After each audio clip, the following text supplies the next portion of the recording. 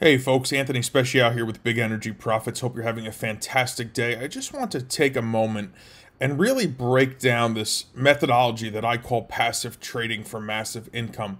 And I want to really focus in and hone in on the ability to make a very rewarding income, getting great return on your investment, while really capitalizing on not spending too much of your time. Now, when we think passive income, typically we think of real estate holdings or annuities or financial products of that nature. I want to run through a typical real estate holding, leveraging the same amount of money that you would need to do that deal as you would need to put in a trading account to simulate what I traded and did this past year. So this way you get a real feel kind of for what your money is doing for you. Now, listen, nothing against real estate holdings. I have them myself. I totally believe in diversifying. But with that being said, having a balance of multiple buckets bringing you different sources of income, you will find that some will be higher rewarding. And I'm not saying to be not diversified, but I want you to see where your money can be working for you more efficiently. So let's take a look at a quick real estate deal and just break this down.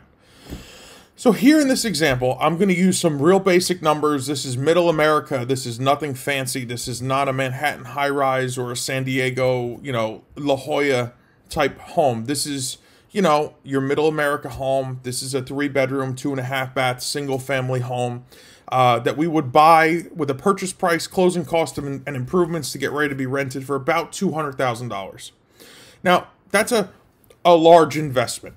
Most of us don't have $200,000, but to get into this deal with the down payment and the closing costs and the out-of-pocket capital, it would probably cost us about $60,000 before the house was closed on and ready to get a tenant in it. Because, that's the objective. The objective here is to create passive income. And by collecting rent, that becomes passive income. So let's say we buy this house, we close on it, we dial it all up, we do the improvements, we run through all the expenses because there's always expenses incurred. And then we get to rent this beautiful home that we have, our investment, for $2,000 a month. That sounds like a fair number for a 3-bed, 2.5 single family, 2.5-bath single family home, middle America. Now, we have to talk about the expenses that come with the $2,000 a month income. We have a debt service, with a mortgage. There's $600 a month. We have property taxes. There's $500 a month. We have insurance. We have tenants, so we have to have insurance. We have to have homeowners insurance and tenant insurance for any damages. There's another $125 a month. We got to be concerned about water and sewer because we don't need the municipality putting a lien on our property. Let's figure for round numbers, $75 a month. Now we got to put a few bucks aside every month to cover the cost of maintenance and repairs, because when we own real estate, there's always reinvestment. Things break. It's just what happens. So let's figure another $300 a month we got to put on the side that we can't look at as cash flow, as a return on our investment. So out of that $2,000 a month that we collected in rent, we really only ended up with about $400 cash flow.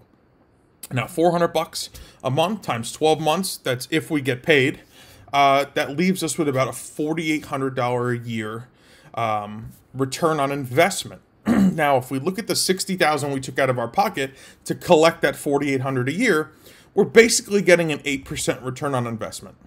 Now, listen, is 8% terrible? No, 8% is actually pretty good. The downside to this 8% is a few things. If we went through what we just went through with this mortgage and rent forbearance that the government had put a halt on things, you didn't get paid any rent. Maybe you didn't pay your mortgage, but your property taxes are still due, your insurance is still due, your water and sewer is still due, the house still needs to be maintained and repaired. So you probably went backwards. You have to factor in time of vacancy, meaning in between tenants, there's going to be a gap in time where there's going to be a vacancy in your rental property. That has to be factored into your carrying costs.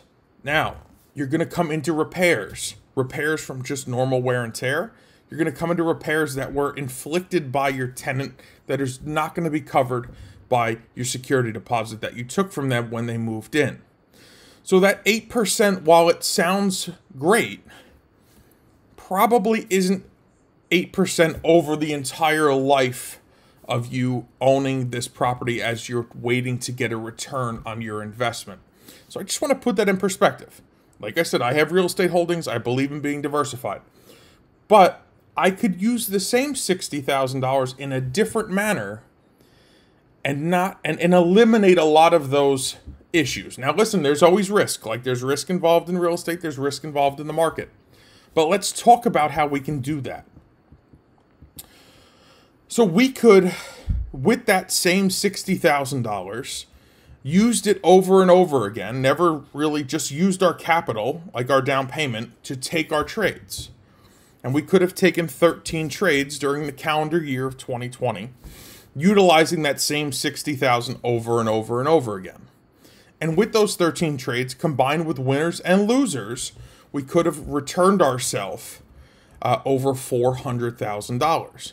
Now that is exciting. I didn't have a tenant calling me at 3 o'clock in the morning because the toilet was running. I didn't have to worry about them not paying any of the bills. I didn't have to worry about taking them to court. I didn't have to worry about forbearance. I took 13 trades, a little more than one trade per month, and I generated that type of income. So I'm looking at $4,800 of free cash flow from my rental property, or $400,000 of cash flow from my trading account. Now let's put these side by side and just take a look and see what they look like. So let's go back to the rental property real quick. Out-of-pocket investment to get into the rental property. We're going to lay out about $60,000 out of our pocket. Now, that gets us a nice middle America 3-bed, 2.5 bath, single family, 1-story home, and we're going to collect $2,000 a month rent. We're going to pay a debt service of about $600 a month with principal, interest, and mortgage insurance. We're going to pay taxes. We're going to have to pay property taxes. We're going to have to pay insurance. We're going to have to cover water and sewer so the municipality doesn't put a lien on our home. And we're going to have to compensate for maintenance and repairs. Now, with all that said, we're left with about $400 a month cash flow, or about $100 a week. Listen, this is 8% a year is not terrible. But there's a lot of variables that go into this. There's a lot of risk. Just like we always talk about risk in the market, there's also risk in the real estate business. So if you're one that's looking for passive income, meaning you want to be able to pour your money onto something and it return you money, that's what we're here to talk about today. Now, with this 8% return on investment here in your single family home rental property that you're now holding debt on your balance sheet for and running risk, that's what you got on your 60 grand. You got $4,800, less than $5,000. Now, that $5,000 after your expenses is going to be taxed as regular income, meaning whatever your tax bracket is, you are going to pay income tax at that rate on that money. Now let's flip to the other side of the coin here. Let's take that same $60,000 and let's put it into a futures trading account. Let's take 13 trades, on average about 1 trade a month. That's not too time intensive. Okay? You'll spend more time tending to your rental property than you will tending to your trading account. Your average return on your trades, combined with wins and losses, will be about $33,276.92 for a net annual income of $432,600. Now that same $60,000 we started with, we have a 721% return on our money. So do we want 720% return on actual hard cash that we are going to then be taxed because we are trading futures, commodity futures in the United States, on a different fashion than we would be on our regular income? Now, 60% of that $432,600 is going to be taxed as what's considered long-term capital gains. And the other 40% will then be taxed as what's called short-term capital gains or ordinary income, contingent on the tax bracket in which you are in. Now, guys, same 60 grand invested, 721% return on my money in the market, or 8% return less some variables on a piece of real estate. The question becomes, where is that $60,000 serving you better? Where does that $60,000 make you truly wealthy? And does it truly give you that form of massive passive income that's not requiring an abundance of your time?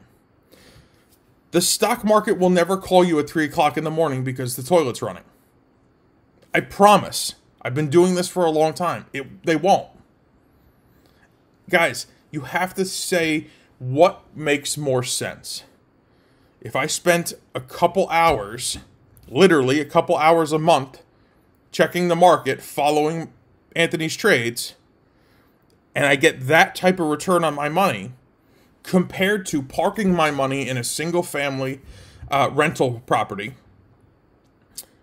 where we can't even compare apples to apples here at 721% return versus 8%. And we know that 8% has variables to it. We know there can be vacancies. We know there can be tenant forbearance, that they didn't pay the rent because the government told them they didn't have to.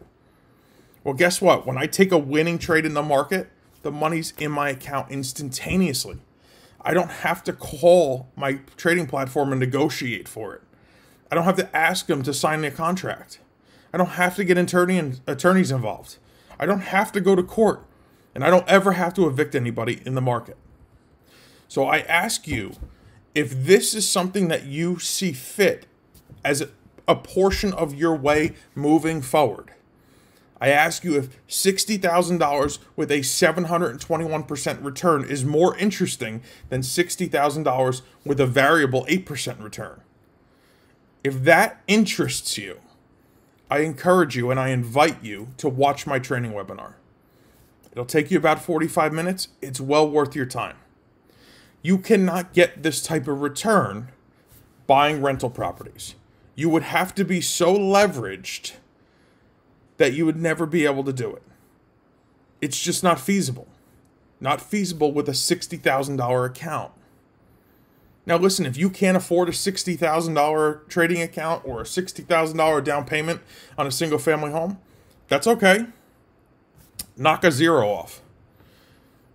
What if you started trading and following the trades that I'm taking personally with just $6,000, trading just one contract, and you were able to make yourself $43,260? Just take a zero off the end. That's all the difference is. It's just a zero. It's still the same percentage of return. With $6,000, you could never entertain the idea of investing in a small single-family rental home. That's out of your league. But it's not when it comes to trading futures. Now, if $6,000 is still too much for you, that's okay. The markets offer what we call micro contracts, meaning portions of a contract. For even less than that, you can get involved. If you say, Anthony, listen, I'm not a futures trader, it's okay. You can follow along with ETFs if you prefer to trade ETFs. If you say, I don't do ETFs, that's okay. I'm an options guy. Beautiful. Every trade I take, I give the option to follow it by buying a call or a put option. I give you the ticker, I give you the information, I tell you when to buy it, where to buy it, how to buy it, where to sell it, the whole 9 yards. It's that simple. But if you want to mimic exactly what I'm doing, here it is.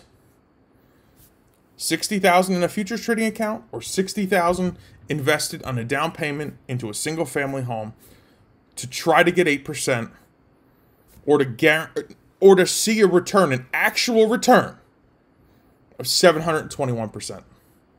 Listen, there's risk in both deals.